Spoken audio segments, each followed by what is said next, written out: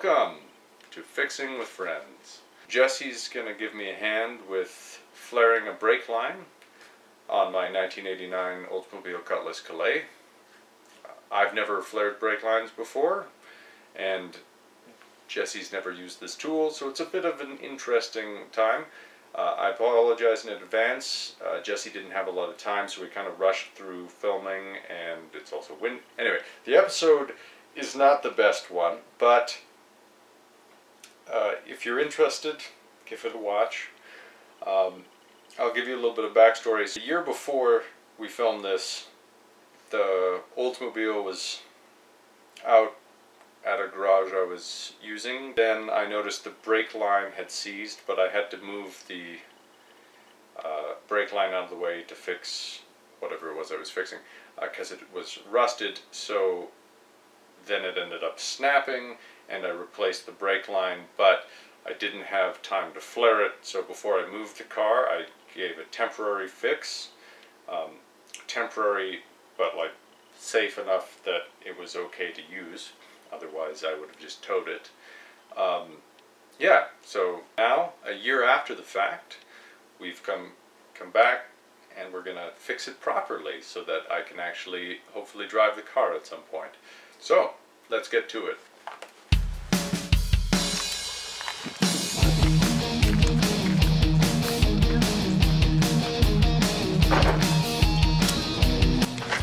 Maybe I should grab WD-40.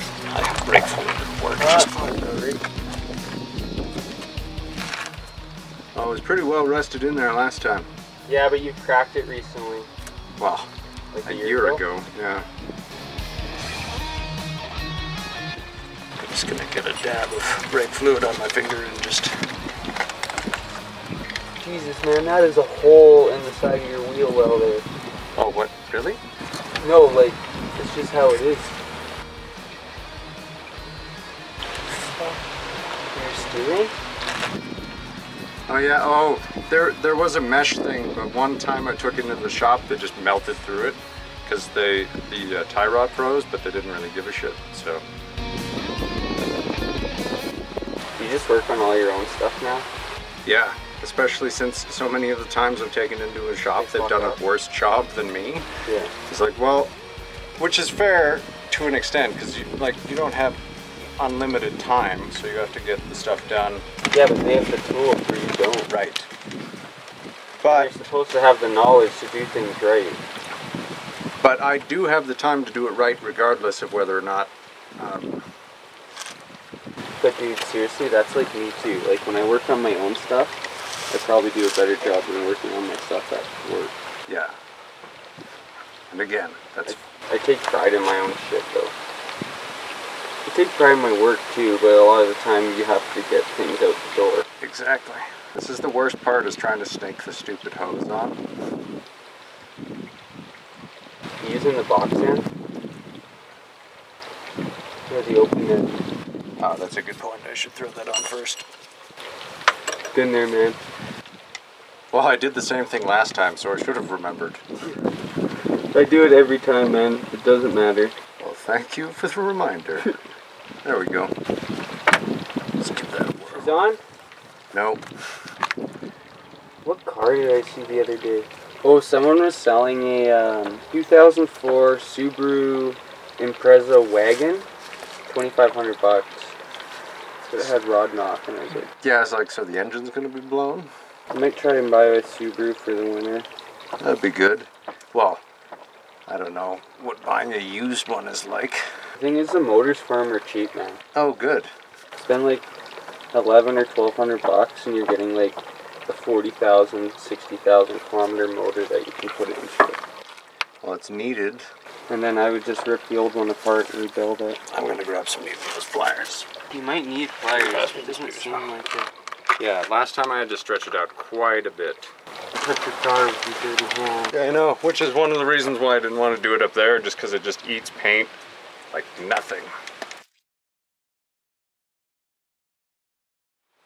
So I use this kind of hose because it stays flexible, whereas the other one kind of hardens. But it is... Yeah, like this plastic hose up here. But it does a little bit too well. Yeah, that's the one I sort of usually use, the vinyl. But this silicone fish tank hose works much better. Except it's a little bit small for this car. I use this shitty silicone hose, so I have adapters for my pump, but I don't use my pump because the vacuum never works as good as actually pumping on the pedal. It takes 2 seconds to bleed the brakes and you know what you're doing. I've been under there with my vacuum pump for like hours trying to get it to work, and I'm like, this sucks. Because I'm pretty sure your vacuum has to be strong enough to overcome the check valve in the master cylinder. Alright. We are good to do the thing. Good to go. Okay. Do you want to... Pull the line? Well, I was going to say, how much is in the reservoir now? Just because we've drained so much out. The reservoir is still full. Do you want to step on the brake a few times for me?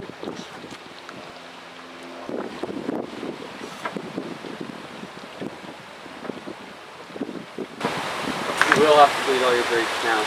Yeah, no, I figured I would anyway. I wanted to make sure that there was no air in the line. Getting close. Right. So, do we want to YouTube how to do this first? No, you can just pull it. Okay. As long as we're not doing the bubble flare, it should be fine. I love how, low thread pitch these are, so you have to just twist it and twist it and twist it. Oh, fine? Yeah. When I was working on aircraft engines, we had to measure the specific things to get an exact bolt and then order the fasteners. Okay, so do you see what I did? So this is a little piece of silicone to make it. It was a fake flare, basically. Yeah, so we need to cut that. Okay. The thing is, like, if you flare, because you cut this with something that wasn't a pipe cutter. Right. If you don't cut that properly, it's gonna not seal. But it did okay with the silicone. We can just reflare this. Well, let's give it a try. Worst case, we can cut it again. How's this one? Can you pull that one out?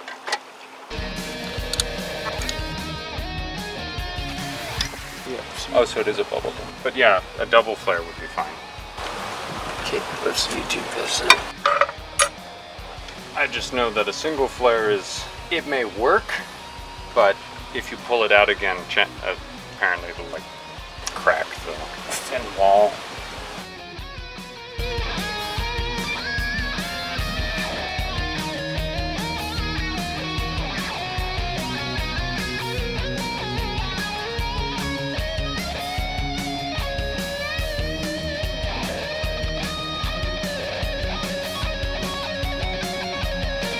That's good.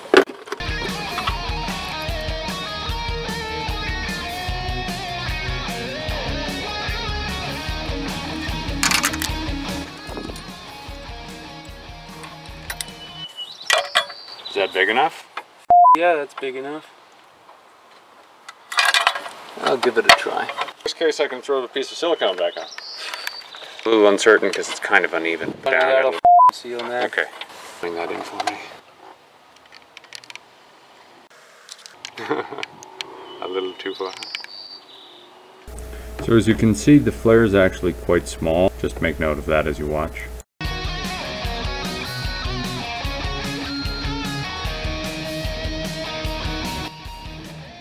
I don't remember what the torque is supposed to be on this. Oh, don't worry about it, snug it. Do you see it? Or you can watch on there. Yep. It's bubbling. So you can try tightening it a bit more. Now fill this and hit the brake a few times and we'll know if it's going to seal. Here, can you put this back? It's clearly not sealing. Oh. Alright, well, we can cut it and start from scratch and then we don't have to worry about doing it again. Yeah, but we need a proper cutter. Like one of the ones that you use for... Tighten and go around? Yeah. Yeah. I have a one for plumbing work. Yeah, it's perfect.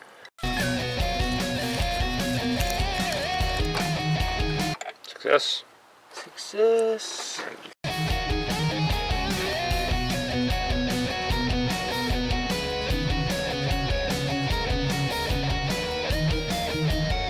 Yeah, that's going to end up with a lot bigger of a flare than what we started with last time.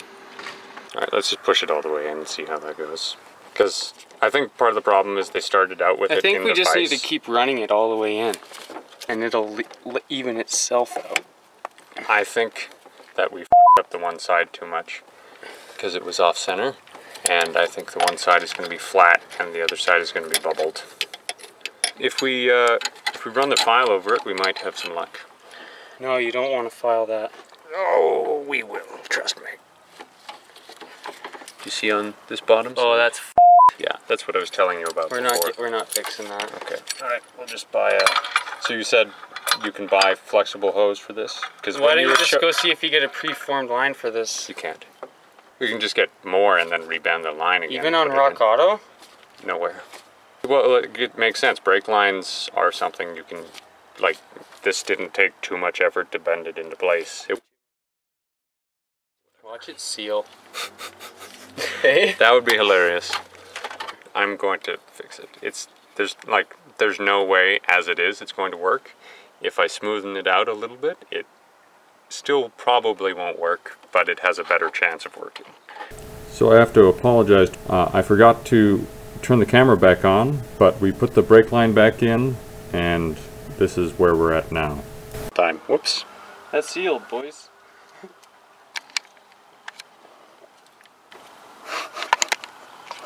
That's too funny.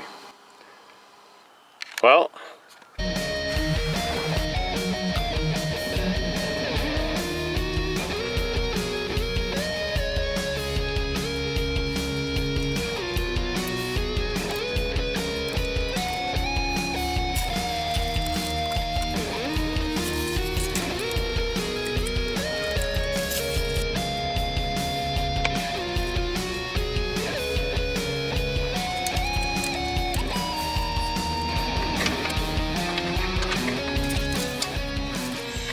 sorry, I guess that's where we ended up cutting it.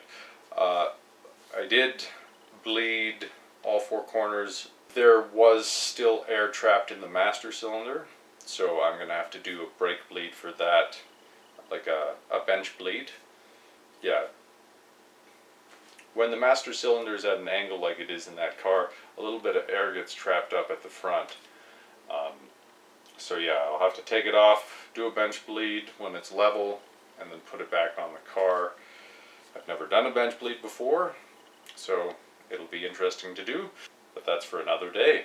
If you enjoyed the video, give it a like, subscribe if you're enjoying them. I don't know why you would, but hey, thanks for watching. And then yeah, leave a comment if you have any suggestions for doing brake lines, alternatives. Obviously, if you cut a line, you have to reflare the end regardless. You'll get lines in stock sizes, and then you have to cut them to the size you need. Not to mention the fittings may not be correct. Anyway, yeah, leave us any tips and suggestions or comments on the format. Sorry again about all the wind. Anyway, see you later.